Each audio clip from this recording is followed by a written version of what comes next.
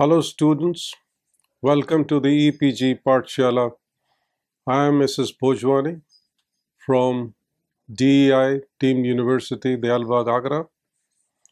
Today we are going to discuss about the module Production of Virus-Free Plants in the paper on Plant Biotechnology and Crop Improvement, the in vitro methods to eradicate viruses from infected plants. You know that the plants are attacked by a variety of phytopathogens which cause damage to the host and result in considerable economic losses.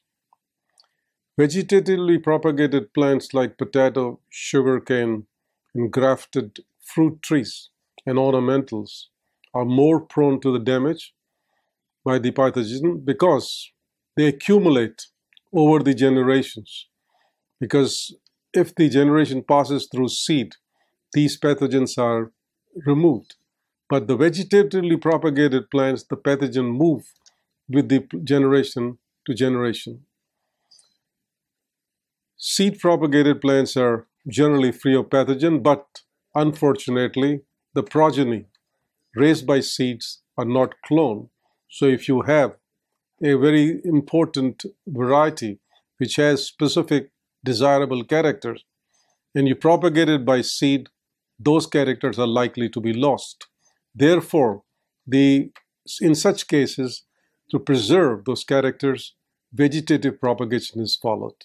Whereas the plants infected with fungal and bacterial elements can be rescued from the diseases by the application of antibiotics or fungicides, but there is no effective method to control viral diseases, although some virucidal compounds have been identified and tried, but this doesn't seem to be a very practical solution. There are tremendous economic losses by viral diseases, and it is said that on a global basis, the annual losses of crops by viruses are about 6 times 10 to the power $10 billion. Yield and the quality of fruits and flowers drops. Productive life and vigor of perennial plants are adversely affected. Flower color and size also suffer. And the viral infection also enhances the susceptibility of the plant to other pathogens. And of course, in the market, if people know that it is affected by virus, the acceptability of the consumer also suffers. And it is observed that the presence of virus sometimes also affect the rate of clonal propagation. One can give example of losses that suffer. The grapevine fan leaf virus causes economic losses to the tune of $1.5 billion US. This alone one virus. The potato leaf roll virus results in 60 to 80% yield losses. Sugarcane mosaic virus drops the yield by 50%. And many aborted varieties of sugarcane have been gone out of cultivation only because of the accumulation of virus over the generations. Treatment of plants infected by pathogens such as bacteria and fungal diseases and viruses are matter of concern, whereas the bacterial and fungal diseases can be cured by treating them with antibiotics or fungicides as required. Viral diseases cannot be cured. And therefore, the horticulturist has the only choice to remove the infected plants and destroy them. But in the long-term perennial trees, it's difficult to remove the trees. Therefore, it is important that disease-free plants are raised from the infected plants. This thermotherapy in nature has many limitations. For example, Potato leaf virus evades thermotherapy. It's not checked by thermotherapy. And the method is very cumbersome. If you have to treat a branch of a plant, infected plant, with hot water, it's very cumbersome to handle it. And after the heat treatment, the survival of the host plant is low. And long thermotherapy may inactivate the resistance factor present in the plant. And that means the plant becomes susceptible to other diseases. And high temperature and high humidity during thermotherapy promotes infestation by insects. Therefore, the in vitro therapy have become very important. The standard tissue culture, of course, eliminates bacteria and viruses because you surface sterilize the tissue before you culture. And if there is a fungus persisting or bacteria are persisting, it becomes visible and you can discard those cultures. But viruses don't become visible, but they cause losses. Holmes in 1948, based on an observation that in the plants which are infected by virus, there is a gradient of virus titer in the plants, which reduces as you progress towards the tip of the shoot. And using this information, Holmes was able to produce Dahlia by culturing the shoot tips. This technique of shoot tip culture was further standardized for virus elimination by Morrell and Martin in 1952. They also worked on Dahlia plants. What they did was to culture 100 micrometer long shoot tips. And when this developed into a shoot, unfortunately the shoots did not root. Therefore, to obtain the full plants, they have to graft this shoot on a healthy seedling stalk. And since then, the shoot tip culture has become the most popular technique for virus elimination in plants. And combined with chemotherapy and or thermotherapy, it is even more effective in certain cases. Here's a picture of Morrell, who is credited for developing and popularizing the technique of shoot tip culture for virus elimination. Now, what is the basis of shoot tip culture for virus elimination? As I said, there is a gradient of virus in the plant body, the infected plant body, and the titer of the virus increases with distance from the meristem. Why? One has to ask the question, why is it so? The suggestions are that it is because of the high metabolic activity in the meristem that the virus does not persist there. Meristem tip produces auxin, which probably discourages the multiplication of viruses. And there seems to be a virus inactivity system present in the shoot tip. And of course, in plants, the virus moves through the vascular system. And as we know, the shoot tip does not have the vascular system. The vascular system terminates well before the meristem. And the tissues where there is no vascular tissue, the virus moves through the plasmodesmata from one cell to the other. But this method is extremely slow. Therefore, the movement and the migration of virus in the plant body is not able to cope up, keep pace with the growth of the shoot tip. The basic protocol for virus elimination by shoot tip culture is that you take 1 to 2 centimeter long shoot tips from the infected plant, wash it and surface sterilize, and take it to the airflow cabinet. Under aseptic conditions, remove unwanted visible tissue, and then use a binocular and carefully remove leaves one by one until a shining apical meristem dome with about a couple of youngest leaves become visible. At this stage, give a sharp incision below the dome with a pair of at youngest leaves and transfer the shoot tip to a suitable culture medium. Here you see the shining tip and the glistening tip of the meristem, and you give an incision just below this to culture the shoot tip. Now, what are the factors which are to be taken care of in this technique of shoot tip culture to eradicate viruses? Number one is the explant. It is said that the explant should be taken from actively growing plants during the growth period. In the temperate trees or temperate plants, such as apple and pears, it should be done during the spring. And you have apical meristem available in the main shoot as well as on the lateral shoots or axillary buds, but apical buds are preferred. In prunus, plants exposed to 4 degrees Celsius for 6 months before excising the shoot tip gave better culturable shoot tips.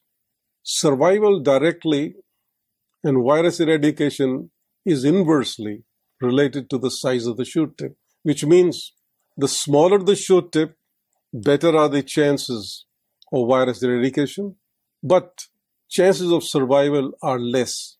On the other hand, if you take a larger shoot tip, it may survive better, but the chances of virus eradication reduce.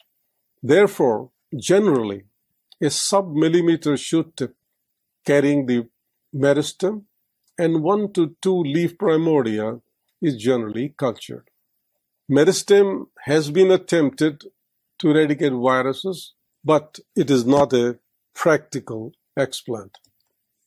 The other is, as in all other cases in tissue culture, genotype of the donor plant is always play an important role in the success or the failures.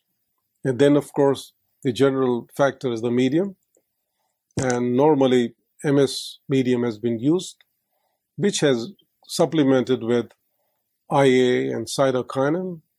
And in the case of Dahlia, it also required gibberellic acid. Semi-solid medium, and if necessary, liquid medium on filter paper bridge could be used. But semi-solid medium is much better. But if the shoot tip is sensitive to the agar, one can use liquid medium. But in that case, ensure that the shoot tip is not submerged by keeping it at the above the medium by the filter paper bridge. Smaller explants require growth regulators. And as I said, the requirement of growth regulator may vary. For example, Dahlia required only cytokinin, peanut required auxin and cytokinin, and cassava requires auxin, cytokinin, and gibberellic acid. There are certain viruses which even invade the shoot meristem.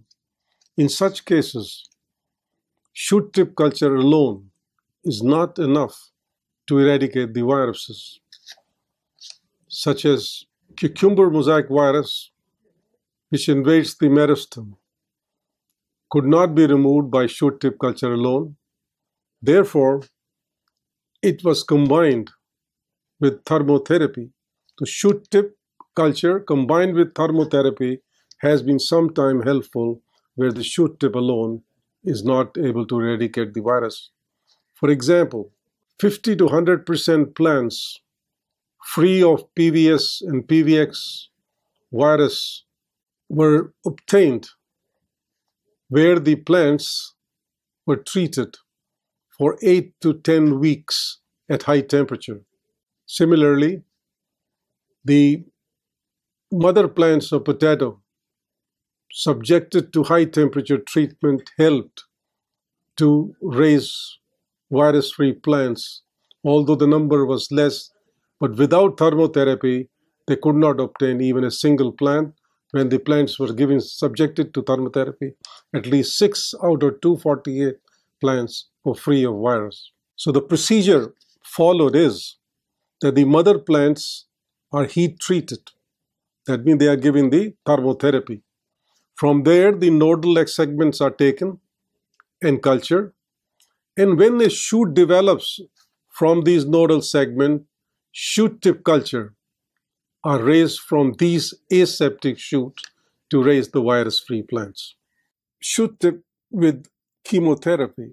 As I said, in nature, people have tried virucidal compounds, but it is not a practical method to control.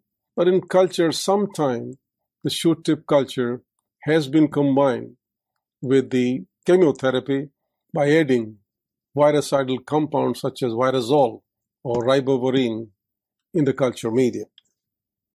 A very recent method that has been developed to eradicate viruses, which is simpler and allows using a larger explant, is cryotherapy, which means the shoot tips are exposed to liquid nitrogen temperature, which is minus 196 degrees Celsius for 1 hour. Briston in 1997 was the first man to take the poorest rootstock was freed by plum mosaic virus. In potato, comparing the different methods of shoot tip virus elimination, the shoot tip culture gave 56 to 62% virus-free plants. Thermotherapy gave 56 to 62%. Shoot tip culture and thermotherapy, when combined, did not increase it. But 1 hour of cryotherapy at minus 196 degrees Celsius improved the eradication of virus from up to 84 to 93%, with 90 to 100% survival of the plants. It has been successfully applied to potato virus S, potato virus X, potato virus Y, and from potato, and a number of other viruses from fruit trees. In this case, the advantage is that you can use a larger explant. This is a flow chart showing you the technique of cryotherapy. You have infected in vitro stock cultures, excise the shoot tip, manipulation of shoot tip increase their tolerance by dehydration and using the cryoprotectant. Then you subject it to vitrification by dehydration and treat it now with the liquid nitrogen. Post-culture for survival and plant regeneration, and then the plants are indexed. Here is a picture showing you the cryotherapy effect. The cryotherapy alone, what you see is the red cells are dead cells and green cells are the live cells. And the red cells are the mature, differentiated cells, and green are the meristematic cells. When you subject it to cryotherapy, most of the mature cells die, which are shown brown in the picture, but there are still some virus-infected red cells. When you do shoot tip culture, when you do thermotherapy and shoot tip culture after thermotherapy, again, the virus elimination is not very effective. But if you do shoot tip culture after thermotherapy and then exposed to cryotherapy, you say most of the unwanted cell, most of the red cells which are infected with virus are dead.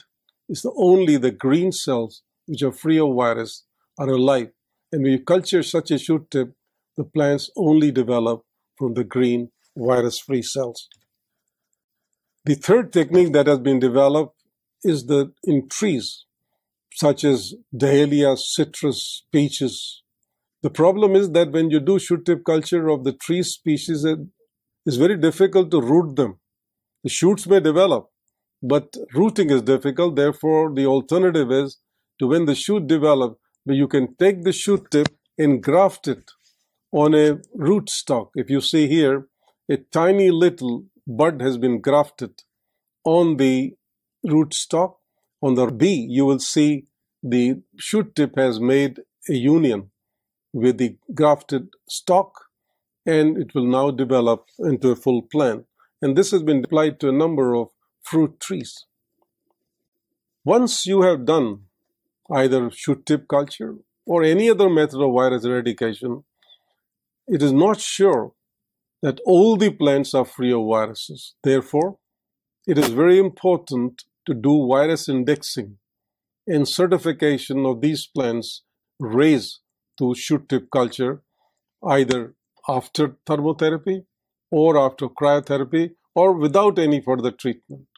Because all plants raised from shoot tip culture are not free of virus. And one should remember that virus-free plants are not virus resistant. Once you transfer to the field, they are liable for reinfection. Therefore, all plants to be indexed by more than one method. One method is not enough because there are a number of methods to check viruses. You can check by transmission method. You can check by microscopy, like electron microscopy. You can use the ELISA technique and the DNA method. And certified virus plants to be maintained in net house. Otherwise, they will get reinfected. So as I said, there are biological method of transmission to check the presence of virus. There are electron microscopy method. There is serological method, such as ELISA. And there are nucleic acid-based method, like PCR, nucleic acid hybridization complementary RNA, and DNA microarray technology. Now, importance of virus elimination. Yield losses due to virus infection may be up to 100%, leading to complete crop failure. Facilitates international exchange of germplasm. Once you have certified that your plant is free of viruses, then you can send this material across the international boundaries. Otherwise, the quarantine will not allow its enter into the other country. In ornamental plants, may improve the color, yield, and size of the bulbs. There was a gain of about 20% yield in peanut by removing peanut mottle potty virus and of peanut stripe potty virus. Elimination of associated virus from Vitis vinifera, the grapes, increased the vigor and the yield. There are some risks when you remove the viruses, because it is known that there is a phenomenon of cross-protection. That means mild viruses protect the plant from more severe virus. And secondly, when you do shoot tip culture, you're not eliminating only bad viruses. You're also removing good viruses. And cross-protection makes the plant more susceptible to more severe viruses. And thirdly, there are some horticulture traits which are induced by viruses. For example, the variegation in some ornamental plants is because of the presence of virus. So if you remove virus, that horticulture trait is gone. Similarly, in citrus in Australia, they have induced the stunting virus, which makes the plant short so that you can do mechanized harvesting. So if you remove that virus, the tree will grow larger. Here's an example where the garlic plants which was imported from Japan into New Zealand, and the New Zealand quarantine asked the people who imported that they will burn it because it contains the garble mosaic virus, or they should make it free of virus. So these plants were taken to the laboratory, shoot tip culture, the plants were raised, and after raising the plant, they were transferred to the glass house and tested and indexed. A large number of these plants were free of virus. Those which were not free were destroyed and discarded. And when these plants were grown in the field, it produced large A-grade bulbs for them. And here is a summarized chart of the method of producing virus-free plants and indexing of the plants raised by this to ensure that it is free of virus. We may now conclude that the plants are infected with a large number of pathogens, which is well known. They are affected by fungal pathogens, bacterial, or even viruses. Whereas the fungal and bacterial infections can be cured by the application of fungicides and antibiotics, there is no effective method to control virus diseases. Therefore, the agriculturists normally follow the method of roguing, in which the infected plants are removed and destroyed. In field, there is no effective method to eradicate virus from the plants. However, tissue culture provides a very effective method to eliminate viruses, which is now widely followed by horticulturists. This technique was invented in 1950s by a French scientist named Morel. He, working on Dahlia, cultured the shoot tips of Dahlia and raised shoots from there. And many of the shoots that developed from the shoot tips of plants infected with Dahlia mosaic virus were free of the virus. Unfortunately, these shoots could not be rooted. Therefore, these shoots were grafted on a seedling stalk to establish full plants. In other words, he was able to raise full virus-free plants of Dahlia from infected individuals. After that, this technique is being routinely used to eradicate viruses, either alone or in combination with thermotherapy and chemotherapy. And more recently, we have cryotherapy, which is also very effective in eliminating viruses. In this lecture, therefore, we have described three main techniques, namely shoot tip culture, micrografting, and cryotherapy. Sometimes these need to be combined together depending on the virus and the host plant. Thank you.